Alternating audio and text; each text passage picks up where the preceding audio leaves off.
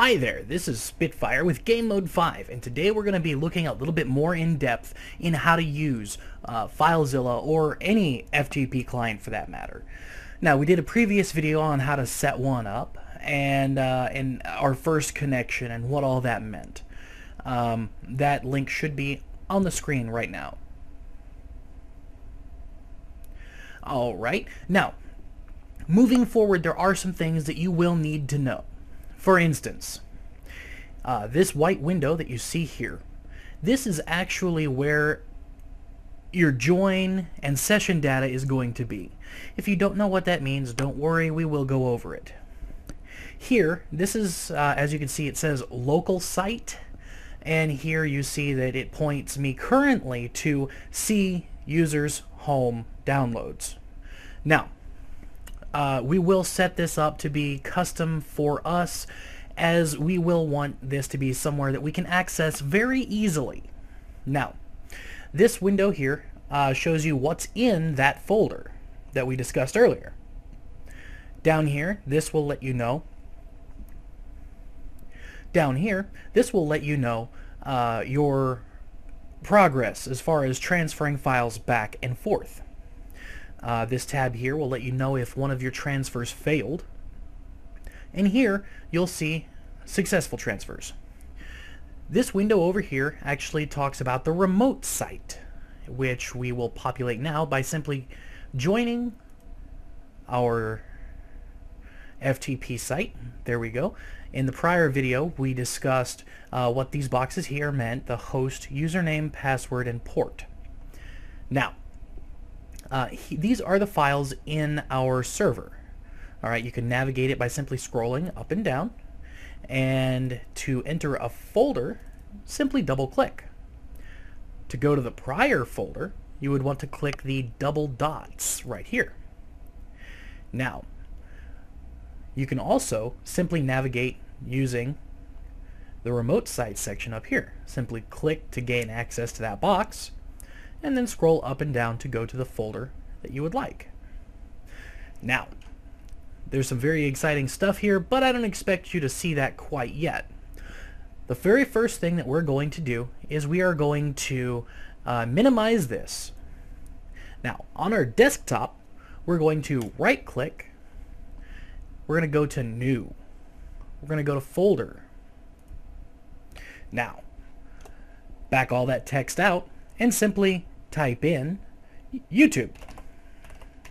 Or you may want to actually name it whatever your server is called. Alright, now we're going to bring FileZilla back up. Now, how to navigate there? That's the tricky part. Clicking on the box here, as you see, we're going to scroll up. Now, you may see where it says Desktop. That's where we're going to want to go. If you don't see that, don't worry, don't panic. I'll tell you how to get there the long way around. Alright, simply go up to the very top. You're going to want to pick your Windows drive, which is usually the C drive. Okay, as you can see here, we have just a few drives on this computer. We've got A, C, and D. We are just worried about the C drive. We then select Users. Now, inside of Users, you're going to want to select the user that you're logged in as, which in my case is Home. Once you're in Home, you can then scroll down to your desktop. Now, once you're here, we just created a folder called YouTube. So I'm going to click in this window and scroll down, and there it is. There we go. Now we're in that folder that we just saw right here on our desktop. Now, what we're going to do is we're going to make an entire backup of everything in our server folder. We're going to go to this remote site section here. Alright. Now, once our server is turned off, for just a moment, just momentarily, the reason I tell you to turn your server off is that way you get everything within that folder and it's all saved when that server is shut down. Again, this is just momentarily. try to do this at a time when your users are not on. For me, that happens to be the middle of the night. For you, that could be some other time. Now, we're going to select all of this. We're going to just click the very top one, not the double dots. Scroll down, hit Shift, and left click. That selects everything between those 2 points. Or you could do it a way that makes you feel a little bit more comfortable. If you want, you can actually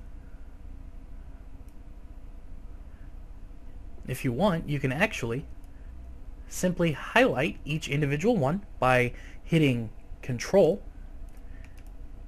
and just picking and choosing the ones you'd like to move over to your local computer. For me, that seems to take quite a bit longer. Now, there are a few ways you can do this. You could simply left click and drag and drop over here. Or you can right click and go to download. And as you can see, it is populating over here on the left.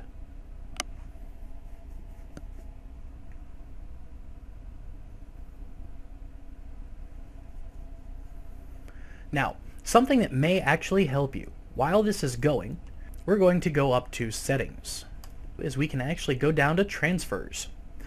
We can set the maximum simultaneous transfers. It means how many transfers can be worked on at one point. I set this to 10 just in case while I'm downloading or uploading something, it encounters a larger file. Now, we're going to go ahead and click OK. There are some other things you can play around with up here, but most of it's fairly standard, so we will not be going over that. Now, as you can see on our local machine, we now have more or less a copy of our server. Now, to explain some of these, normally with Minecraft servers, the name of your world is going to be world. And if you're running on a bucket or craft bucket server, you'll also see world_nether and world_the end. Vanilla Minecraft actually stores these all within one folder. However, bucket or / craft bucket, depending on how you know it, stores them a little bit differently. Our world, the one that we're currently using on the YouTube server, is actually named 2 for a tutorial that we did earlier. So we still have those old files and the new files. If I were to want to delete the old world files, now that I've made a backup on my local machine, just in case, I can go ahead, come over here to the left, I can right click that folder and go to delete. Yes. And it will delete everything in that folder. Now, what we can do is we can do the same with world_nether and world_the end. Again, just simply hitting Control and selecting both. Alright. Now, there are some other very cool tips and tricks that we can go over here. For instance, when we go into plugins, we will see all of these jars that we've installed. Now, a jar is just a self-contained executable Java program, more or less, or at least a plugin or part of a program. And that's what these are here. Now, we still have this essentials.zip from when we installed Essentials in a previous video. Now, the .zip is actually useless, so we can get rid of that. Now, we can right-click. Now, just for demonstration purposes, you can also rename. So, for instance, if I wanted to rename it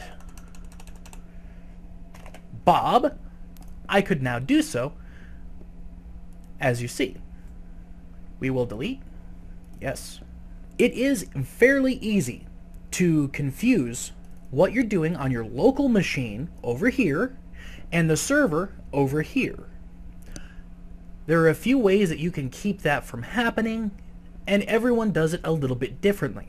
But I do want to call attention to the point that it does not automatically synchronize between these two. That is something you will want to keep in mind. Now, let's go back to plugins. We're going to go to Essentials. Now, these config.ymls Normally,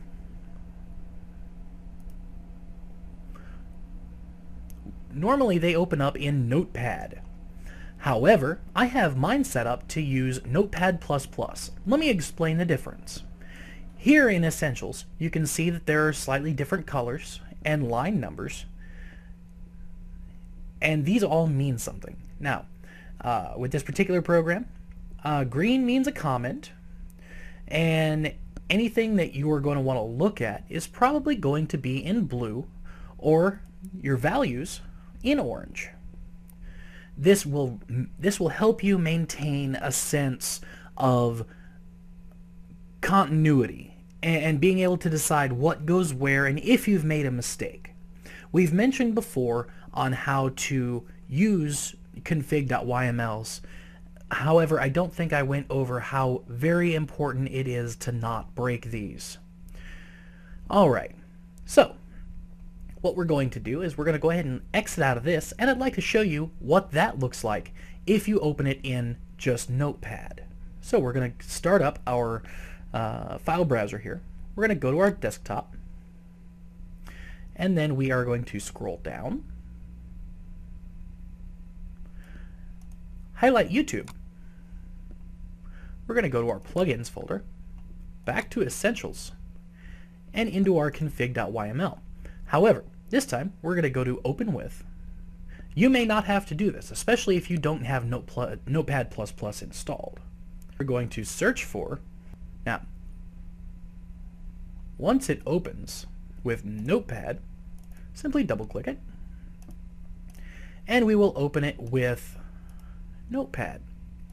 Now, as you can see, there is a major difference here between what we had and what we have now. This, as it may seem to you, seems a little bit hard to maintain, hard to read, and it definitely does not look as nice as before. We may do another video on being able to set up Notepad++ for proper configuration editing in the future, but I definitely wanted to mention this as it's a good part of being a good server owner. Now, we're going to go ahead and back out of this, back out of this. Now, there is something you may need to do on a regular basis. Now, this is refreshing the server directory. Now, all this does is it goes and asks the server what files should and should not be there. This comes in handy from time to time, especially when things are changing from the server and they're not directly in front of you in FileZilla or your FTP client. Simply right-click and go to Refresh. That's all you have to do. As you can see here, we have a zipped copy of what we did in a previous tutorial. Now, this is a copy of our server, and you can just download these. You do not have to do it that way, and it may be easier for you to simply maintain a copy on your machine and a copy on theirs. Now, as you can see, we've already, along with the rest of it, downloaded our backup right here. So we're going to go ahead and we're going to delete this.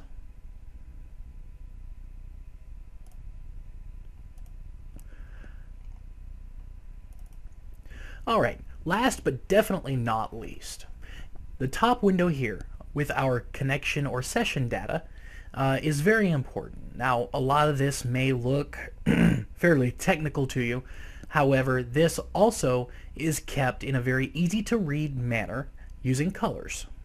Alright, now here, when we first joined the server, what it did was it simply got a copy of everything that we had on the main server and let us see it here.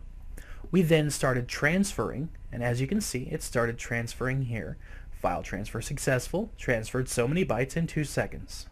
Alright, and it goes on about like this for every file.